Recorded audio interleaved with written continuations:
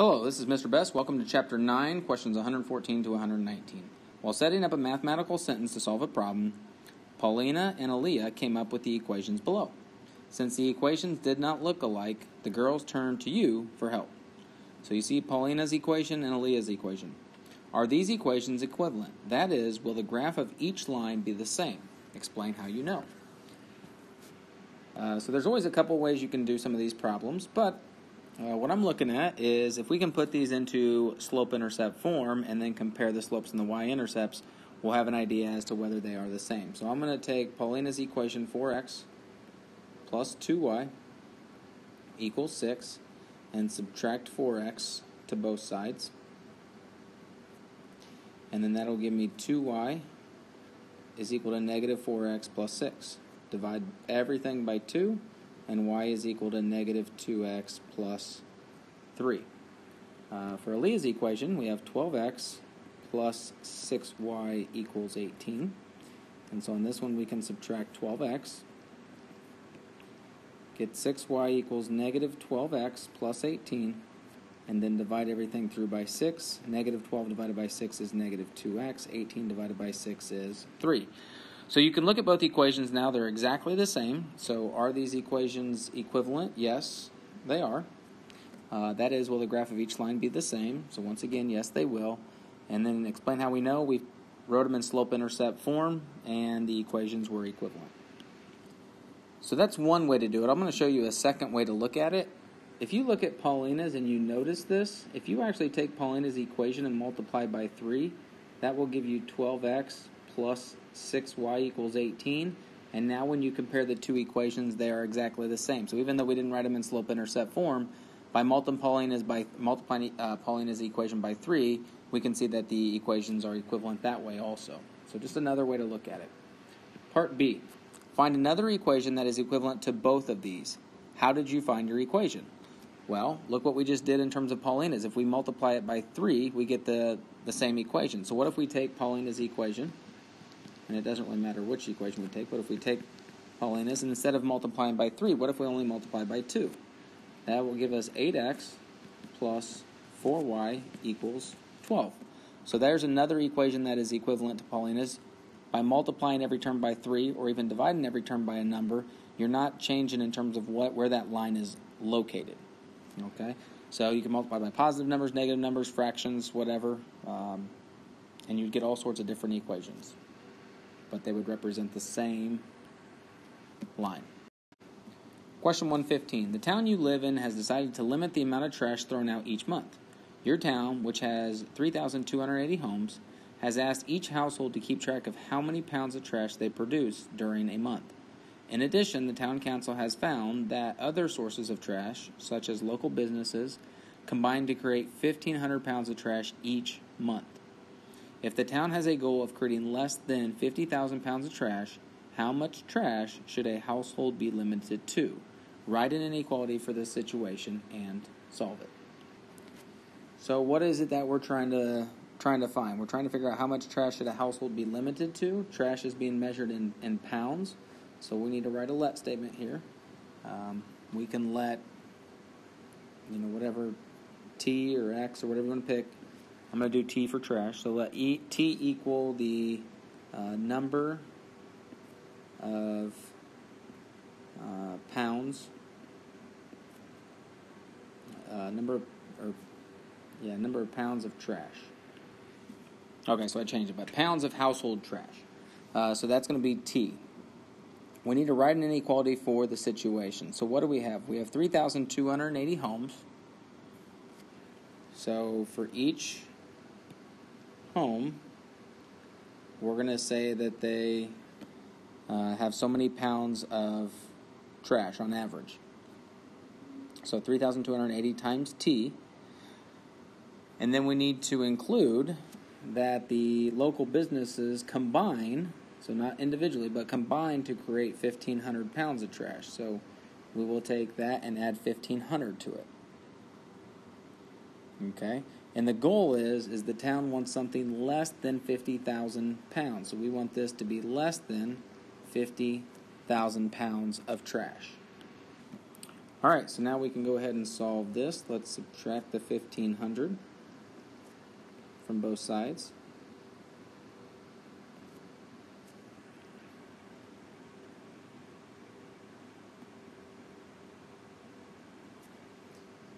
Let's divide by 3,280.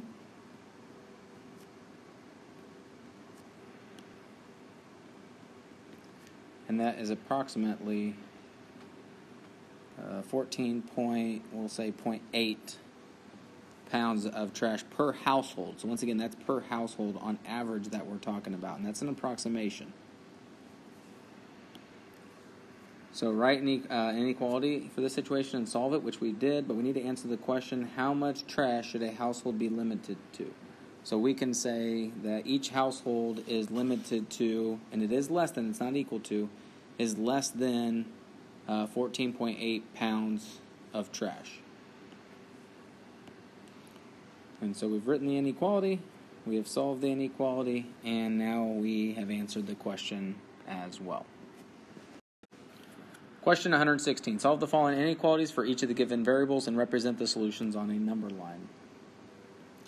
So on part A, 2, we're going to change it to equal to because we want to create that boundary line, or in this case that boundary point. So let's add 8 to both sides. So we get 10 is equal to 2m, divide by 2, m is equal to 5. So on my number line, here's 0, here's 5. If I test the point, 0, that will give me 2 equals 2 times 0 minus 8, or not equals, we need to change that back to the original inequality. 2 is less than 2 times 0 minus 8, so 2 is less than negative 8. That is not true. So right here at x equals 0, or in this case m equals 0, this is false. So we don't want to go in that direction. We want to go to the right of 5. And it is an open circle because it's not included. It doesn't have the equal to sign. Don't forget to write the solution as an inequality. So it's not m equals 5. It is m is greater than 5. So we have the number line and we have the inequality. All right, on to B. 1/3 x minus 1 is equal to negative 3. Once again, going to find the boundary point first. So 1/3 x is equal to negative 2. Multiply both sides by 3. X is equal to negative 6. So at negative 6, you have 0, negative 6 is over here. It is a closed circle because it is included. It does have the equal to sign there. And then we test the point 0. For x equals 0, we're going to plug that in. That'll be 1/3 times 0 minus 1 is less than or equal to negative 3. So is negative 1 less than or equal to negative 3? No, that is not true. So once again at 0, it's false. So we need to go in the other direction. And then our inequality is x is less than or equal to negative 6. All right, on C, I'm going to go ahead and distribute while I write it down as an equal equation. So this would be 10x minus 40 plus 24 is greater than 3 times that quantity. So that would be 12 plus 6x. And so I'm going to change that to an equal sign there. All right, let's combine our like terms. We have 10x minus 16 is equal to 12 plus 6x. Subtract the 6x to both sides. 4x minus 16 equals 12. Add 16. 4x equals 28. Divide by 4. X is equal 7. So it's 7. We have an open circle, and then we are going to test the value of 0. And so if we do that, I'm going to go and plug it in to the original. So it's 5, and I'm just going to put zeros in for my variable terms. So that would be 5 times negative 8 plus 24. Is that greater than 3 times 4 because the other part's going to be 0. So it looks like we get negative 40 plus 24 is greater than 12. Or is negative 16 greater than 12? And that is not true. That is false again. So at 0, it's false. So we want to go in the other direction. And so therefore we would have all values of x that are greater than 7. All right. On to D. So we have 5 plus 2k is less than k minus 2 plus k. So we'll combine our like terms. We'll write it as an equal sign again. This would be 2k minus 2. Subtract the 2k from both sides, and what we notice is the variable is no longer there. So 5 is not equal to negative 2, but this is an inequality, so we need to be careful here in terms of what we're looking at. We don't have a number anymore that is our boundary point. So let's just test a point in any point and see what happens. We'll test 0 and see what happens. We have 5 plus 0 is less than 0 minus 2 plus 0. And so 5 is less than negative 2. So even though 5 does not equal negative 2, we have to look at the inequality, because depending on which direction the inequality goes, we would have a true or a false statement. In this case, 5 is not less than negative 2, so it's false at 0. And since that really represents your whole section because we have no boundary point, then that means that there are no values of x that when you plug in will ever give you, or in this case k, will ever give you a solution that is true. So therefore this one is a no solution. And on your number line you don't need anything because there's no values that will work.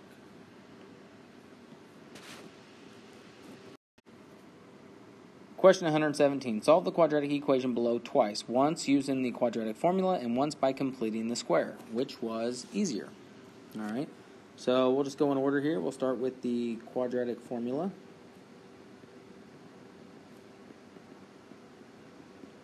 So the quadratic formula, we do need to set it equal to 0, so that's x squared minus 10x. If I add the 4 to both sides, that gives me 25. Is equal to 0. So now we know a is 1, b is negative 10, and c is 25. So we have x is equal to the opposite of b plus or minus the square root of b squared minus 4ac all over 2a. Alright, so the opposite of negative 10 is 10, so we'll fix that in a second, plus or minus the square root of negative 10 squared, make sure that's in parentheses, minus 4 times 1 times 25 divided by 2 times 1. So that will be x equals positive 10 plus or minus the square root, and if you plug all that in, you'll get 100 minus 100, which is 0, divided by 2. So we have 10 plus or minus 0 over 2. And so even if you break this up into two parts, it's 10 minus 0 divided by 2 and 10 plus 0 divided by 2. So x is equal to 5 in both cases. So we have only one x-intercept, and that's at 5, 0. So my solution is x equals 5. Now on the next method we're looking at is completing the square. So we're going to use completing the square to solve this one. So we'll leave it in the same form, x squared minus 10x plus 21, or 20, we'll just leave it as 25 plus 0 since we already solved it for 0. We have to figure out what's going to allow us to create a perfect square here. So we have an x squared, and then the negative 10x, because we are completing the square, this has to be the same side length. So therefore, we have a square of x minus 5 and x minus 5. Now, what number, how many tiles do you need to make a perfect square? You would need 25. Well, in this problem, you already have the 25, so you don't need to add anything else to complete the square. This already is a perfect square trinomial with side lengths of x minus 5, and it's equal to 0. So you take the square root of both sides. That's the absolute value of x minus 5 is equal to 0. And then normally we would have two equations, one where x minus 5 could equal negative 0, and the other one where it could equal positive 0. But since 0 is neither positive nor negative, you're going to add 5 either way and still get 5, so your solution is x equals 5. It does ask which one is easier. That's your opinion in terms of which one is easier there. You have the quadratic formula or completing the square. And we actually could have done this one a third way because we are getting nice answers. We could have factored this as well. Question 118. Read the following problem, then decide which system of equations below can represent this situation. It's a multiple choice. The length of a rectangle is 4 units longer than twice its width. If the area is 128 square units, find the length and the width. So we need to identify our variables. You can see that they chose to use L and W, so we'll do the same thing. Let L equal the length of the rectangle, and then we will let W equal the width of the rectangle. All right. First sentence says the length of a rectangle is. All right. Is a lot of times means equal to. So the length of the rectangle is 4 units longer than twice its width. So twice is multiplication. 4 units longer is addition. So 4 units longer than twice the width. So 2W plus 4 would represent the length. And then the width is just W. I mean, that's in terms of what it is. There's nothing else that represents that. We have the W there. So we know the W represents the width of the rectangle. If the area is 126 units squared, find the length and the width. Well, that would be 126 area. And how do you find area? Well, area is equal to length times width. So we know the area is length times width. So we could say this is 126 is equal to the length, which is 2W plus 4. But what is the width? Well, the width is just W. So I'm going to put the W in front. W times 2W plus 4. Okay? So what we're looking at is trying to pick which one of these matches. Well, the length is 2W plus 4. That's right there. It's also down here as well. So it looks like those two. And then what else do we have? Well, this one says length plus width is 128, but we're doing area. This one says length times width is 126. So we actually wrote it out like this, but it's still 126 is equal to the width times the length, or the length times the width. So it represents the same thing. So it looks like our answer for question 108 would be answer D. Question 119. This problem is a checkpoint for writing exponential functions. It will be referred to as checkpoint number 9. Write an exponential equation to represent the situation and answer the question. So we're going to be writing an equation and then answering the question. If the cost of a loaf of bread is now $2.75 and is increasing at 5% per year, what will the cost be 10 years from now? So we're not going right to answer the question. We got to write this out. We have the 2.75. This is your initial. That's what you're starting with. Remember, our generic or general form is y is equal to a. A represents the initial, b is your multiplier, and then x is what you're raising it to. So our initial is 2.75. Our multiplier, well, it's increasing at a rate of 5% per year, but it's increasing. But we always start at 100%. So we're going to add on an additional 5%. So 105% as a decimal is 1.05. So that represents your b value because of the increase.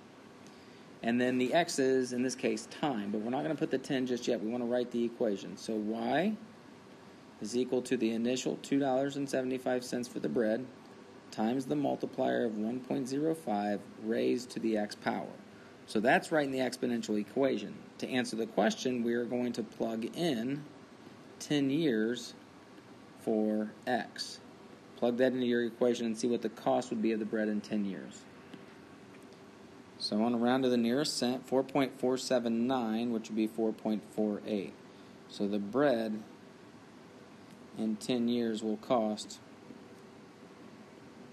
approximately, don't forget your dollar sign, $4.48.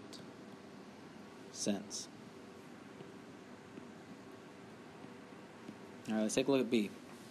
The population of flood Flood River City is now 42,000. Experts predict the population will decrease 25% each year for the next 5 years. What will be the population in 5 years? So what do we know here? We know it's initially 42,000, so that's our initial. It's decreasing at 25%. So we start at 100%, we decrease 25%, and that would be 75%. So as a decimal, 0.75, that's your B value. So we know our initial is 42,000 times our multiplier. It's decreasing, so it's going to be less than 1, 0.75 raised to the x power. And we want to know what the population will be in 5 years approximately. So y is equal to 42,000 times 0.75 raised to the 5th power. And calculate that. So since we're doing population, we went around to the nearest person, 9,966.7, so we'll do 67. So in 5 years, the population is predicted to be approximately 9,967 people. So make sure you write that statement, once again, answering that question. Part C, a share of orange stock that was worth $25 in 2000 was worth $60 in 2010. What is the multiplier and the percent increase? All right, on this one, it's not giving us any percent here. We actually have to figure it out. So this represents the value in the year 2000 or in the year 0. So if we set that up as an equation, well, we could say 25 is what the value will be. If we don't know what A is, and we don't know what B is, but we know that's at time 0, we can solve for A. So this would be 25 equals A times B to the 0 is 1. So we know A is 25, which I guess we didn't necessarily have to do that because that's our initial value anyway. So we kind of knew A was already 25. But now, we're going to do the same thing with the other equation. $60 is the final. We know A is 25. We don't know B, but we know we're going to look at it in 10 years because we're going from 2000 to 2010. So how do we solve for B? Well, we'd have to divide by 25. So that'll be 2.4 equals B to the 10th power. Well, how do you undo B to the 10th power? The same way you undo B to the 2nd power, take the square root. But since it's the 10th power, we have to take the 10th root of both sides. So B is equal to, if you take the 10th root, depending on how your calculator is, depends on how you plug this in, but if you do the 10th root of 2.4, you get approximately 1.09. So that would be your multiplier. So it says, what is the multiplier? So the multiplier is 1.09. And what is the percent increase? Well, that's the multiplier. So remember, we started at 100%. To get to 109, or 1.09, we had to add 9%. And that would have got us to the 109%, which is B, 1.09. So the percent increase is 9%. So it's a 9% increase. And so your equation would be y equals your initial of 25 times 1.09 raised to the x value. So there's your equation. Here's your multiplier. And here's your percent increase. And since this is a checkpoint, you can refer to the answers in the Checkpoint 9 materials. And once again, ideally at this point, you are comfortable working with these types of problems and can solve them correctly. If you feel that you need more confidence when solving these types of problems, then review the Checkpoint 9 materials and try the practice problems provided. From this point on, you will be expected to do problems like these correctly and with confidence.